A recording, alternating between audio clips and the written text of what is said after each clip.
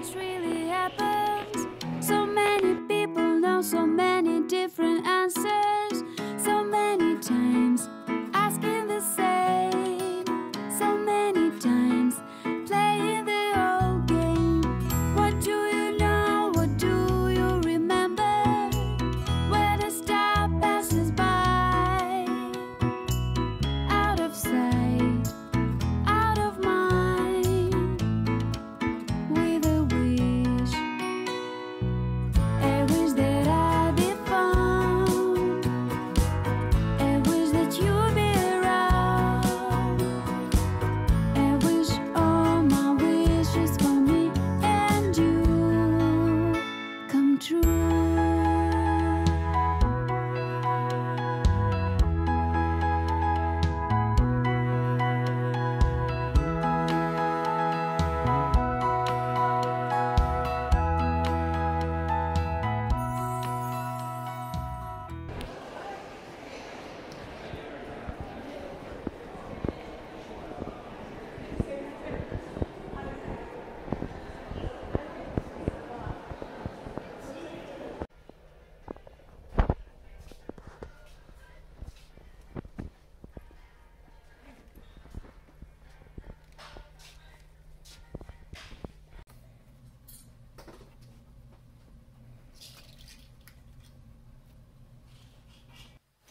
Hi, welcome to my art haul. So as you just saw in the previous clips, I went to the art store today and I had in my mind already a list of the things that I wanted to buy. Unfortunately, I was not able to find a white pen, so I kind of expected that, but I did find a couple extra stuff that I don't know if I needed, but I got it, so I'm excited to share those with you.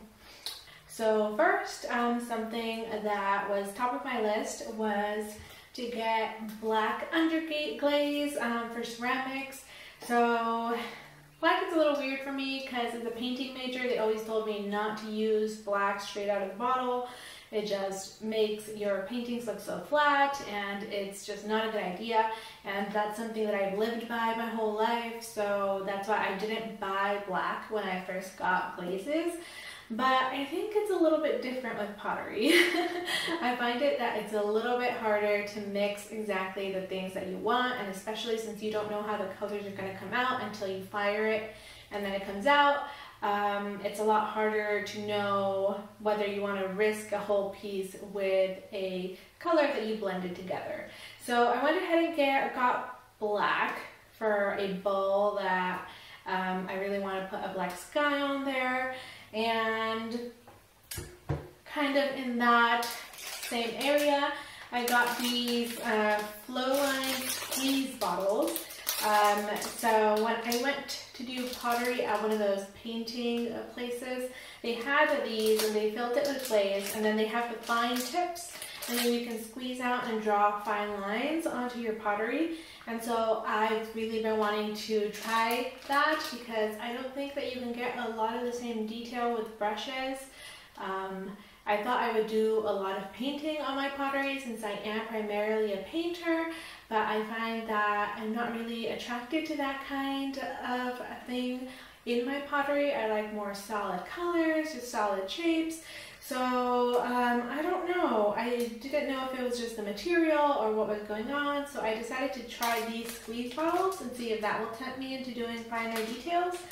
And yeah, just to add something different to my pottery. Another thing that I've been super interested in with regards to pottery is the idea of textures and carving as a way to really create the decoration elements instead of using glaze as the decoration elements. So I got this set of tools, and they're just little different carving tools here. So I don't know if you can see them really well. They have different tips. Some are more curved and some are more rectangular, and so they're meant to carve out shapes in your pottery. And I don't really know how these are supposed to work. I'm not a potter, as I've said before, but I've been wanting to try more intricate carving designs on my work, so hopefully these will work perfectly for that. Another thing that I ended up grabbing as I was browsing through the shelves was this pH neutral glue, and it's good for bookbinding. So I did take a bookbinding class when I was in college, and my mind was just blown by all the different techniques and all the different things that you can do with bookbinding. So you can use it as an art form, create like artistic books. Some people create their own zines, or you can use it as just to make your own scrapbooks and put blank pages inside. And that's primarily what I want to do. I've been wanting to make my own journal again, maybe start selling some of them. So I decided to go ahead and grab a bottle of this glue because I didn't have glue anymore, and hopefully that will kickstart my determination to get back into bookbinding. This girl on TikTok, and I can't remember her name now, but she made these amazing pieces with oil pastels, and it had been so long since I tried oil pastels. I used to have some when I was younger, and I did not like them at all. But this was before I went to college and really kind of learned about oils and learned about different techniques and how important it is to kind of experiment with different mediums even if you don't immediately like them. So I ended up giving those oil pastels away. So I didn't have any. Since I wanted to try them, I decided to go ahead and purchase them. It was really hard to choose which ones I wanted because the first ones that I saw were in the watercolor section, and they were water-soluble oil pastels. So I was leaning towards those because I hadn't seen any other ones. And in general, this idea of oil items that use water instead of traditional oil mediums, it was kind of interesting to me. But in the end, I ended up looking more, and then I found this whole other section with oil pastels, and they had a variety of different price points, and I ended up going for these Gallery Mungo Artist soft oil pastels. And I chose these because I was trying them out on the sheets that they had there, and these felt just so much creamier than the other ones, and the price point was a little bit higher. It actually surprised me how cheap the other options for oil pastels were. Like you could get a 6 pastel set for like $5, or I don't know, 12 set oil pastels for like $12 or something like that, and it surprised me. So I ended up grabbing these, and these are 24 colors, and I think it was around $17, which was a little bit pricier than the other options that I was looking at. But since I did like the smooth feel of this brand when I was trying them out, I decided that I wanted to go ahead and try these out instead of the cheaper ones. And you know, I'm always of the mindset that just because it's more expensive doesn't mean that it's better. Personally, I think that it's smarter sometimes to start at the least expensive stuff, because if you like it, you'll already know that it's not that expensive and it's something that you like, versus if you go for the most expensive one, you may definitely like it, but there may have been cheaper options that you also would have enjoyed. But sometimes it's also true that, especially when you're trying new things, if you try an item that is of low quality and then you end up not liking it, it could have just been that the item's quality wasn't good enough and that's why you didn't like it, and you would have actually enjoyed it if you had tried another item. So yeah guys, that is my haul for today, and if you guys have tried any of these materials before and you guys have any tips on how to use them, go ahead and leave a comment below because I would greatly appreciate it.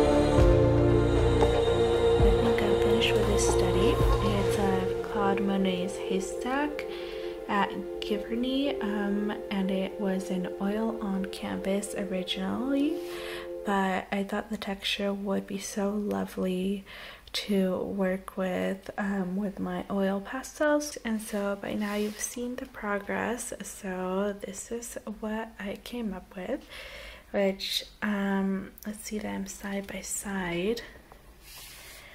I'm actually quite proud of it. I mean, it's not perfect by a long shot. Some of the colors are off. I didn't leave myself enough space at the bottom.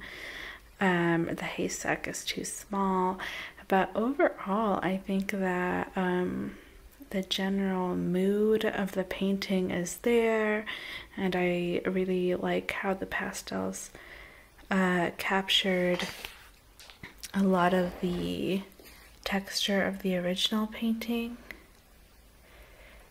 And let's peel the tape off and see what it looks like.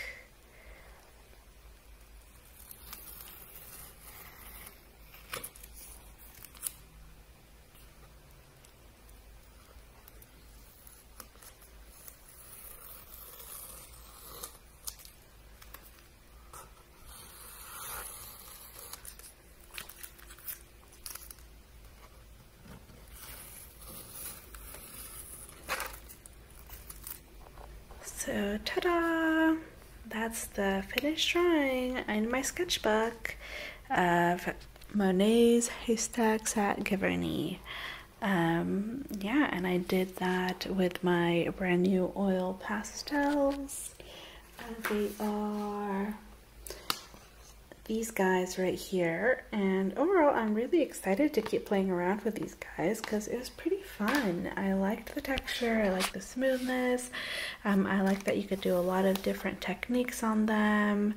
You can do blending with a cloth, and then you can do scraping with a toothpick, and I've heard that you can even like scrape off part of the oil pastels and blend them with some oil and then paint directly on the surface with that. So I didn't try that with this painting, but you know, it sounds interesting, so I might give that a go next time.